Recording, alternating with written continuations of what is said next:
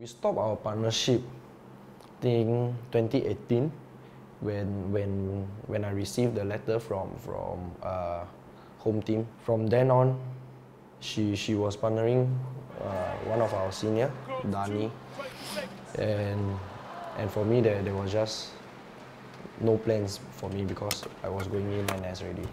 And when I came out, the coach had the intention to put us back together. But then COVID hit.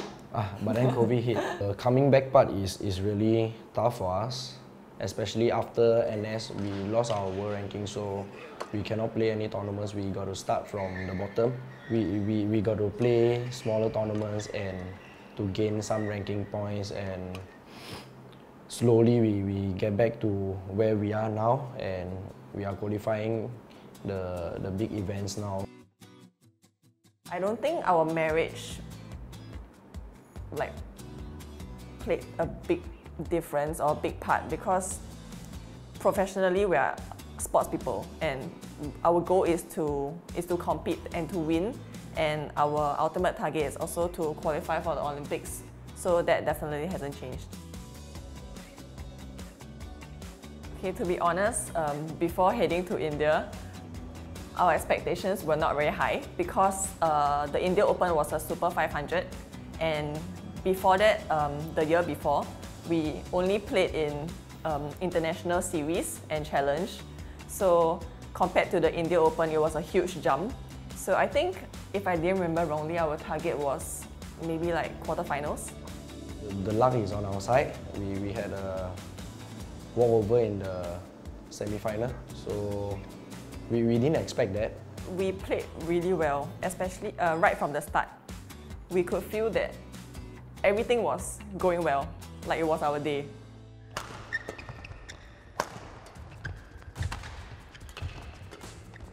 Wonderful work there. Really nicely done. Great reactions from Tan Wei Han. And she goes on to get the winner. 11-8. During the finals, like you said, we had nothing to lose already, so we just go all out.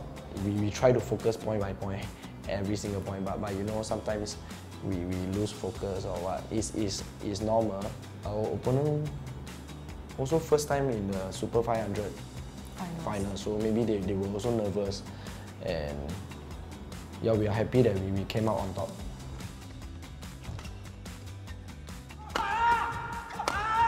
3, 15, 4 9. straight points, I should say.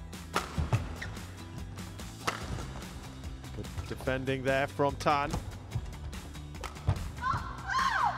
That's gone long, and they have done it, the husband and wife pair here.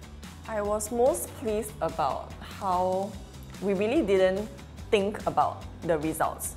We didn't think that, okay, after we win this, we're going to be the champions. We really focused on how to play the game, and we were very disciplined in that aspect. Definitely, we are extremely proud and happy that we could win it eventually. Like she said, we didn't think much about winning. You don't think about the result, you just focus on the process, which is every single point. And it's easy to say, but sometimes it's very hard to do it. And when you do it right, I feel we can really see the result of it. And during the 2 tournaments, I think we were really doing it, and we hope to do more of it. Okay. For Indonesia, we were up against Wang Yilu and Huang Tongping, the Olympic champion. I think throughout the whole match, it was like a roller coaster. It was a pretty solid performance from us because we almost overcame them. On one hand, we are really satisfied with our performance, and then on the other hand, we were like, Sad. we almost did it. Just admit it, we were really sad. Or maybe I don't want to go and remember it, a bit sad. But yeah, of course we will watch again our videos and see how we can maintain this type of good performance. Our targets, we definitely aim to break into the top 20 by the end of this year. And that will give us an edge to the Olympic qualifications that's beginning early next year.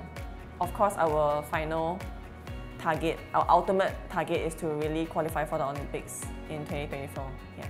Qualifying in Olympics for doubles is not easy. We only have 16 slots. It's really tough for the doubles event, so we will work really hard for it. Yeah.